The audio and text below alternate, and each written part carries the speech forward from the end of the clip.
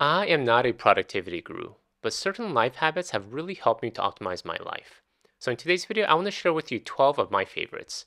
And just a heads up, in this video, I'm not talking about my usual topic of money, but I have tons of other videos where I delve deep into personal finance and investing. So if that's what interests you, please feel free to check those out. Alright, with that said, let's get started.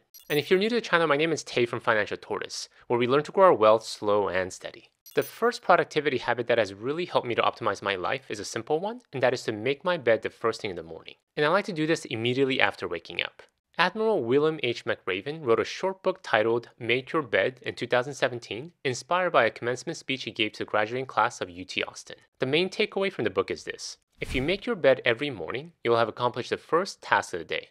It will give you a small sense of pride, and it will encourage you to do another task, and another, and another. By the end of the day, that one task completed will have turned into many tasks completed. Admiral McRaven served in the US Navy as a SEAL for 37 years. He commanded at every level, received every military distinction possible, and completed service as the commander of all US Special Operations Forces. A real-life hero if you ask me. However, he attributes the start of his career success to the moment when he learned the importance of making his bed during SEALs training. It wasn't anything spectacular or anything worthy of praise. However, it being the first task of the day, it taught him discipline, attention to detail, and most importantly, reminded him that regardless of how the rest of the day went, he had done at least something well to start off the day, no matter how small the task. Now, I doubt I'll ever achieve anything close to Admiral McRaven's amazing career. However, I do have to say that after having done it for many decades, making my bed the first thing in the morning does give me a sense of motivation. It gives my mind a subtle sense of order and makes me feel like I have a level of control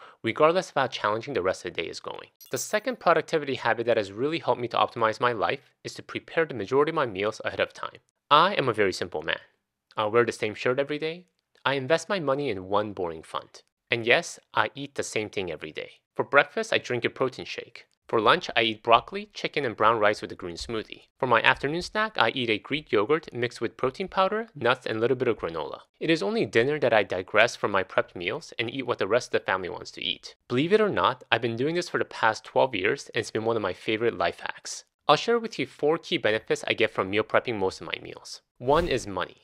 I bulk buy most of my ingredients from Costco, so there's naturally an economy of scale with each meal. As obsessive as this sounds, I actually have a spreadsheet where I keep track of how much each of my meals cost. At one point, I was able to get my lunch down to $1 per meal, but now that is long in the past given inflation. Now, most of my lunch comes out to about $2 to $3 per meal, depending on the price of chicken. Number 2 benefit is health. One of the greatest barriers to eating healthy is decision fatigue. We all want to eat healthy meals, but to make each meal from scratch really wears on you after a while. The first couple of days you can wake up early and prepare your ideal breakfast, but after a week or so, it is just too hard to keep this going. This is where my meal prep has really helped me with staying on track with my diet. When eating healthy is as easy as pulling out a protein shake bottle from the fridge or microwaving your lunch, you do a much better job of staying the course. The number 3 benefit is time saved. Related to the earlier point, making healthy meals not only require energy, but time. Time that you most often don't have. This is why often we offer drive-thru or eating out. But not only are these more expensive, but also less healthy. When all your meals are prepped and ready to eat, you take the time issue out of the formula. The number 4 benefit is that because you're eating the same thing every day, when you do have a different meal from your prepped meals, you actually enjoy it. Have you ever had a time when you ate out multiple days in a week? The first time is great, but after a few days, they all start to taste the same. You acclimate it. But when you meal prep, you're eating the same thing most of the time. Then when you do eat out, you learn to really enjoy it. The third productivity habit that has really helped me to optimize my life is to always carry around my gigantic water bottle wherever I go. I keep it in my bedside when I sleep, next to my desk when I work, and in my bag when I leave the house. I essentially have it always by my side. We all know it's important to drink plenty of water. We read about it and hear it everywhere. Keep your body hydrated. It carries nutrients and oxygen to our cells. It helps with digestion. It protects our organs and tissues, and it even normalizes blood pressure. But there is a difference between doing and knowing. We want to get better at drinking more water besides just knowing that we need to drink more water. What has really helped me is to never let my topped off water bottle leave my side. And subconsciously, when I see it often, I drink more water regularly throughout the day. It's a simple habit, but one that can have a lasting impact on your health. If you want to know what I carry around, my favorite is this Hydro Flask 40-ounce bottle. It can be a bit heavy for some, but I don't like having to constantly refill it, so I don't mind the weight. My wife carries a 24-ounce lightweight bottle. The number 4 productivity habit that has really helped me to optimize my life is when it comes to specifically work tasks. And that is to identify my one big frog for the day.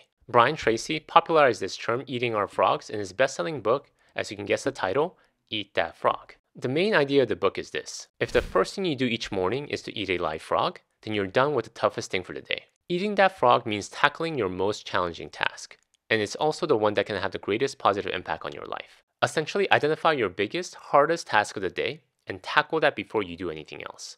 Ruthlessly prioritize and focus on that task until you can mark complete. Most of us start the day with not just one task, but 5 or even 10 must-do tasks. And what we often do is try to tackle all of them, sometimes simultaneously. Write a report, reply to an email, and shop for a new yoga mat all at the same time. Not only is this very ineffective, but it leaves us exhausted at the end of the day. And what is worse is that we feel like a failure because we only completed 3 out of the 5 tasks or 6 out of the 10 tasks we initially set out to do that day, and none of them really well. The key to effective time management really comes down to this: ruthless prioritization. Recognize that we can't do everything, but we can do the most important task well. And that starts with identifying our frog. And this takes time and tremendous work. Usually we try to tackle 5 tasks at the same time because it's so hard to identify our most important task. It's painful to accept that we can only do one thing when we want to do all 5. But do we want to be known for doing 5 things somewhat bad or one thing really well? I have to constantly do this when it comes to this YouTube channel. As some of you guys might have noticed, I'm not very active on social media. I don't have a TikTok account and I'm barely on Instagram. Maybe they'll change in the future, but for now, I've identified my frog as producing high quality videos. That is my most important task of the day, and I have to be content with letting everything else fall to the sideline. Alright, once we've identified our frog for the day, how do we ensure we get that done? This is where my next productivity habit comes in.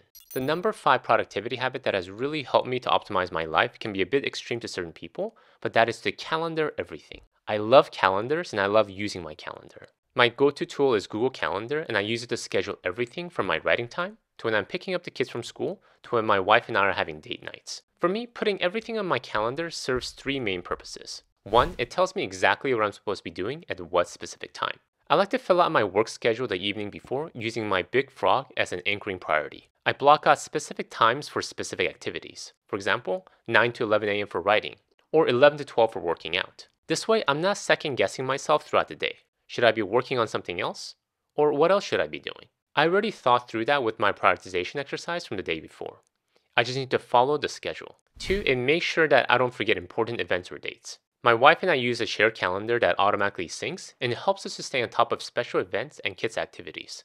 I don't want to use my brain bandwidth to try to remember when my son's next soccer game is. It's on the calendar and it tells me exactly when, where, and if there are specific instructions I need to be aware of. The number 3 benefit is after the day or the week has passed. It allows me to analyze how I spent the day or the week and adjust as needed. I could have said my big frog for the week was filming more videos. Yet when I look back on my last week, I only spent 2 hours on it. This tells me to think through if filming is really my number 1 priority or if I need to deprioritize other time-sucking items on my schedule. The number 6 productivity habit that has really helped me to optimize my life is to time block my deep work. Cal Newport, a Georgetown computer science professor, wrote a book titled Deep Work in 2016 to popularize this term. The essence of the term in the book is this: deep work is the ability to focus without distraction on cognitively demanding tasks, following a craftsmanship mindset. It's a skill that allows you to quickly master complicated information and produce better results in less time. In today's competitive 21st century economy, it can work as our superpower to achieve extraordinary things. What I like to do is set myself a timer. My favorite is 45 minutes. To have uninterrupted, focused time on a single task. This could be writing a script, editing a video, or even planning a weekend trip with my wife. I tell myself I'm going to do nothing else except this one task for the allotted time block. This is my frog for the day, and I blocked on my calendar for this specific task. When I can focus on one task for an extended period of time, not only is it most effective in getting the task done, I produce much higher quality work because I'm applying the full weight of my brain power to that one task. Alright, you might be saying, that sounds great and all, but what about distractions? This is where the next habit comes in. The number 7 productivity habit that has really helped me to optimize my life is another one that could seem a bit extreme to many people, and that is to silence your phone notification.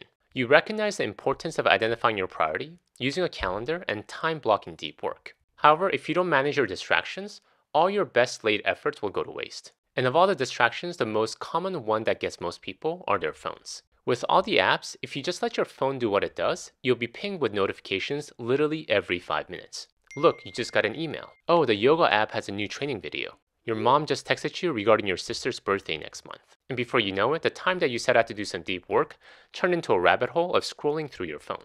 Don't let your precious time turn into a frantic blur of random emails, social media, and pointless notifications. Everyone wants your time, so you need to be the captain of your day, no one else. If you've never done this before, it could be scary. What if you miss out on something important? What if you don't see that text in time? However, you have to ask yourself, what is more important? Being known as someone who responds to text quickly, or a respected author who published quality work? Go to your phone and silence all your notifications, apps, emails, and even text. The only one I keep on is my phone. If something is really important, like your house burning down, the hope is that you get a phone call about it, not a text. The number 7 productivity habit that has really helped me to optimize my life is to get an inbox. A physical inbox where I can dump all my loose paperwork into, and a digital one to capture all the open thoughts in my head. David Allen, a productivity guru, talks about the importance of an inbox in his best-selling book, Getting Things Done. The purpose of having an inbox, a physical and a digital one, is to capture all the loose information and tasks that are floating around us. We get a piece of mail, and our immediate reaction is to start acting on it.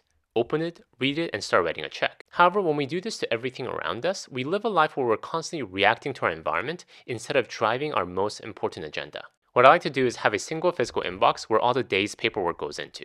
I'm not reacting to it, I'm just collecting it. Then at a later point in time, at a time of my choosing, I go through everything that is there to see what action I need to take. This way I'm in control of when I'm working on them instead of me reacting to the paperwork at its time. And this is especially important as regards to random thoughts in our head as well. A digital inbox could be a notes app on our phone or even a small note card we carry in our pocket. Then whenever there is a random thought that comes to our mind, instead of reacting to it, write it down to review it later.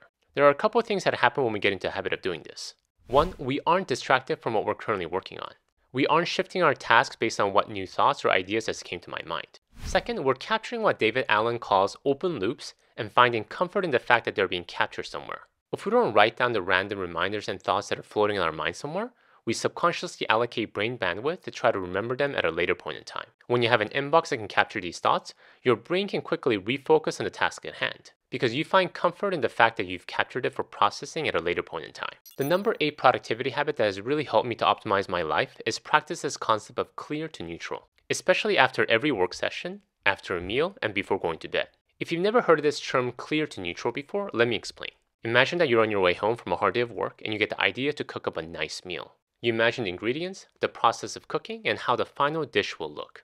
However, as soon as you enter the kitchen, you run into a complete mess. You forgot to clean, or as I like to call it, clear to neutral the kitchen last night. So your audacious goal of cooking a great meal is now out the window. You set to clean the kitchen, and by the time you're done, you're so exhausted you order pizza to console your dejected heart. After you're done with your day of work, tidy up and reset your desk so you're ready to jump into your big frog the next day without any roadblock. After cooking a nice meal, clean up everything and place all utensils exactly where they belong so you're ready to jump straight into cooking up your 3 Michelin star meal tomorrow. When you don't clear to neutral your work and home setting, you're only setting yourself up for failure. Be kind to your future self. The number 10 productivity habit that has really helped me to optimize my life is related to our earlier point of time blocking deep work time, but this time to time block our family time. Despite how much some of us might enjoy our work, when we're on our deathbed, I'm pretty sure our last words aren't going to be, "I wish I worked more." Bronnie Ware, a palliative care professional, wrote in her book, Top 5 Regrets of the Dying, how one of the most common regrets she heard from many of her patients was this: "I wish I hadn't worked so hard." No one will love us more than our family. No one will give us greater joy, of course joy that comes with some pain, than our family. Many of our work parties will be our frog for the day, but our family will always be the biggest frog outside of our work hours. Make it a priority and block out family time. And put it on your calendar so there is no doubt what your priority should be at that specific time. This doesn't always happen, but I try to block out at least a couple hours each evening to spend time with my kids. Again, I fail more often than not, but this time block helps me to refocus whenever I go astray. The number 11 productivity habit that has really helped me to optimize my life is to read before sleep. We all know reading is important. If you watch any of my other videos, you know how much I emphasize it not only as a way to get better with our finances, but with our lives. But the reality is that it's so hard to find time to read. Audiobooks really help a lot, but if you like to actually read a physical book, one routine that has really helped me is to keep books by my bedside and read even for just 10 minutes before sleep. This checks off a few boxes for me. 1, I'm not looking at a device before sleep. The light from our phones and our iPads affect our ability to fall asleep in some bad ways. 2nd, it calms my mind. Books have a way of slowing down the world around me, and after having spent a couple of hours with my kids, it quiets my surroundings again. And 3rd, I get to catch up on my reading. Even if it's just for 10 minutes, I get to read something I wouldn't have done if I didn't incorporate this habit. The number 12 habit that has really helped me to optimize my life is to let go. To not take myself so seriously. Despite how helpful all the tips that I just went over, there is no way someone can practice them every day. If they're saying they do, they're either a freak of nature or just flat out lying. What matters is that we're getting better with our habits. Are we getting 1% or even 0.1% better than yesterday? Because at the end of the day, that is what matters. So let go. Let go of the pressure that you need to practice all the habits that I just went over. I still struggle to practice many of them on a daily basis. And I have days when I just don't feel right, and I say forget it and just binge watch Netflix for an hour. Of course, I go back to my calendar afterwards and update it to reflect what I really spent my time on so I can analyze it later. Bottom line, don't expect perfection. Aim for progression. Thank you guys for watching, and in the line of better habits, if you'd like to learn the habits of high performers, please check out my video here. Until next time, all the best.